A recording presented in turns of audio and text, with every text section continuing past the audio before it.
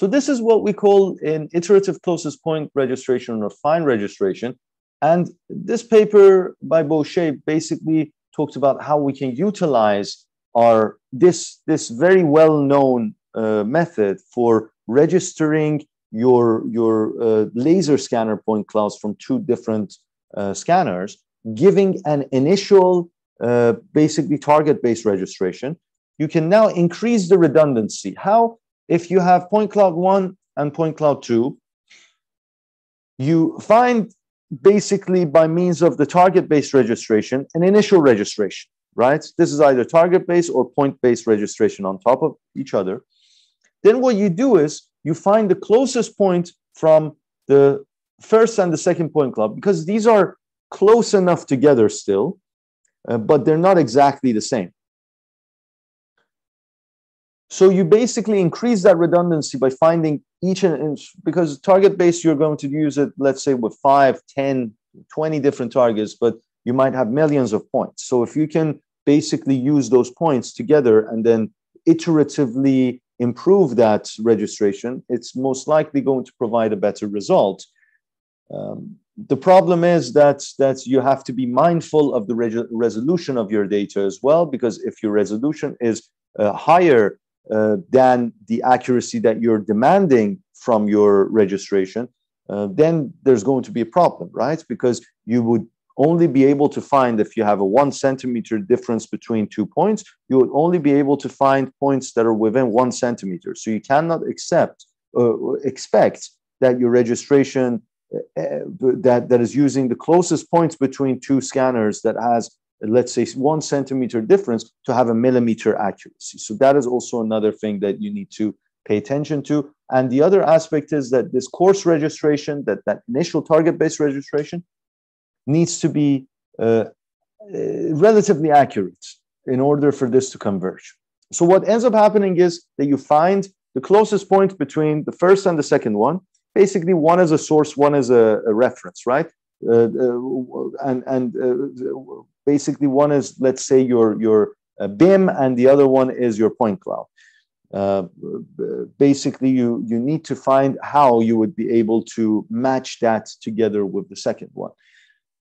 So you find the distance between every point of the first to the second one, and if it's less than a predefined threshold, let's say, that is dictated by your resolution, by your instrument specifications in terms of the errors. From that, you perform a rigid body transformation given all of those points that are corresponding. So any point between the first and the second that are closer than this threshold that we have. So we find the closest point, and if that point is closer than this particular threshold, they are used in our rigid body transformation. So instead of having the targets as our point correspondences, we assume that the closest points are our point correspondences. So we perform a rigid body transformation or a similarity transformation if we don't have the scale, or we want to basically be flexible for the scale as an additional degree of freedom. Then if your RMS of your final rigid body transformation, every time that we're doing it, if it's more than your threshold that you want it to be, you go again back and then you do it again.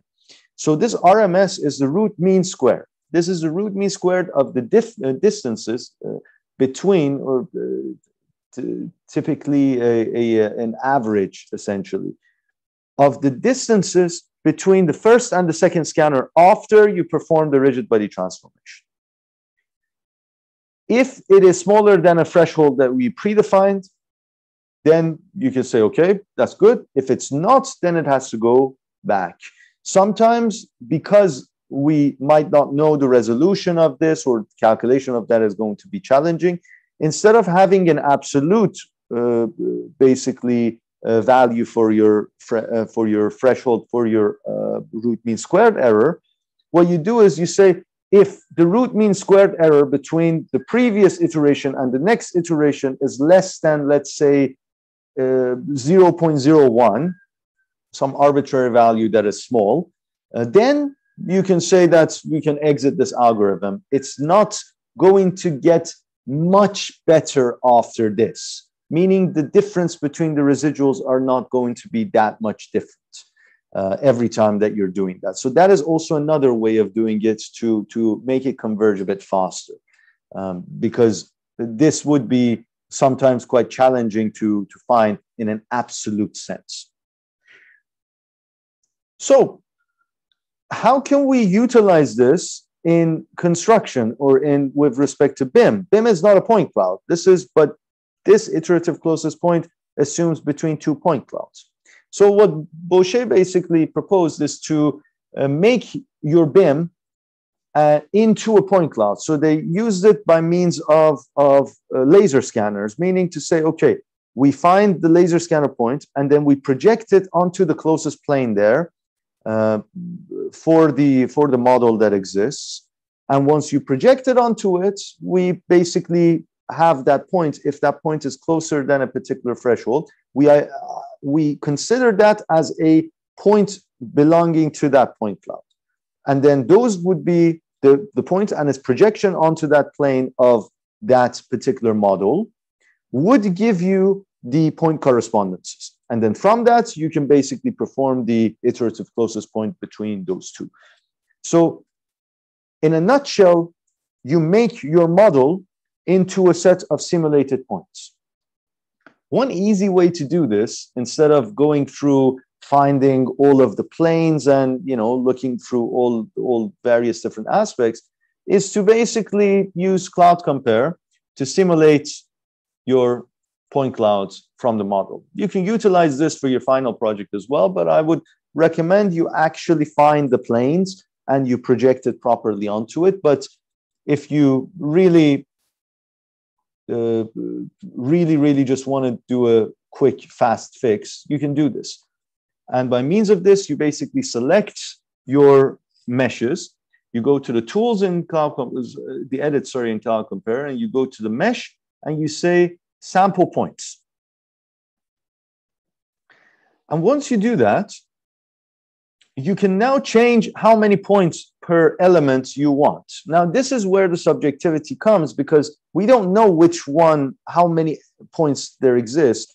Our hope is the more it is, the more chances we're going to have in order to find similar point correspondences between the point cloud and the model. So then we select them, and then we go there and we merge these points together. And once we click that, it tells you, do you want to generate a scalar? You say yes. So it shows it by means of different scalars.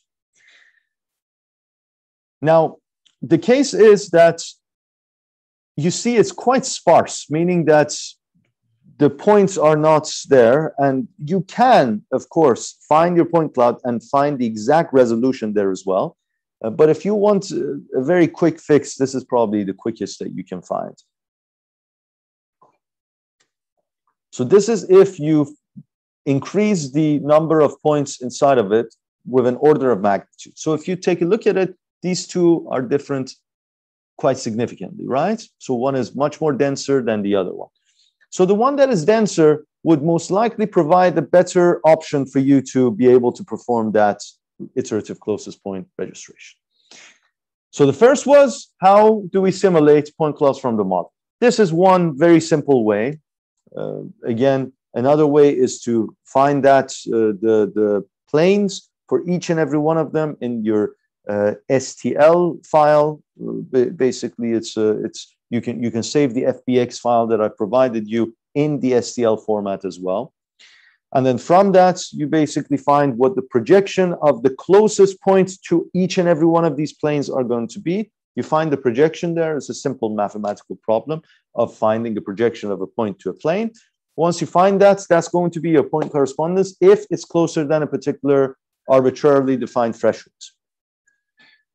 The second part is you perform ICP.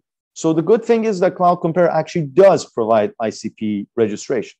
So you have the point cloud, you have your other, let's say, generated or simulated point cloud, and then you click that button of finally register already roughly aligned point clouds. That's why I said that these two need to be kind of better.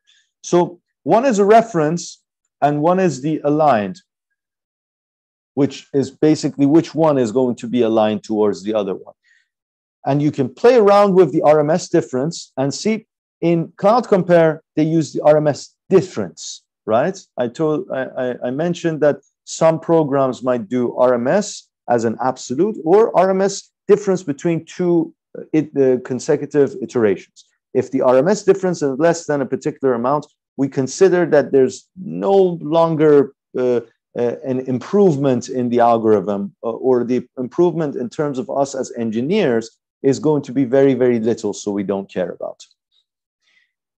And then we also talk about the final overlap there of how much we're expecting from this. You can add the adjust scale, meaning that it would perform a similarity. And then here, it shows you what the rotation matrix and basically your transformation matrix is going to be, and what is the final RMS by means of how many points that were considered. So this is what's important, is that now it provides you with what your transformation is, and the transformation looked pretty good overall. Like the original one that I had performed was good, but then this provides even a better transformation in that sense. If you take a look at these two, they're pretty well aligned, but there are still problems with respect to, let's say, on the other side of it. Maybe I think I'm going to go, yes. So here, if you take a look at it, first of all, we're only able to perform this by means of how well our BIM has been defined. So if our BIM is not identifying this nice, basically, a base here, we have no means of identifying whether that particular point belongs to that plane or another plane, other than the fact that we know that, let's say, our general accuracy needs to be better than a particular amount. So this is very important, because we're only as good as how detailed our geometry of our BIM is going to be in detecting whether this plane belongs to this element or another element that must have existed. The other aspect is here. So it sacrificed basically this side to the other side as well, because this isn't fitting as well. So this is another problem with ICP, which I'm going to talk about later on as well. And it's important for us to understand that this is only as good as how well the BIM and the point cloud are complying. If the BIM and the point cloud are not compliant, it is not going to work, right? If you're going to have a FIM level 2, you cannot carry out the basic, what is it called, the ICP, in order to improve this. You have to utilize your external measures. You can only use ICP if you are sure that your point cloud and your BIM are compliant with each other. Okay,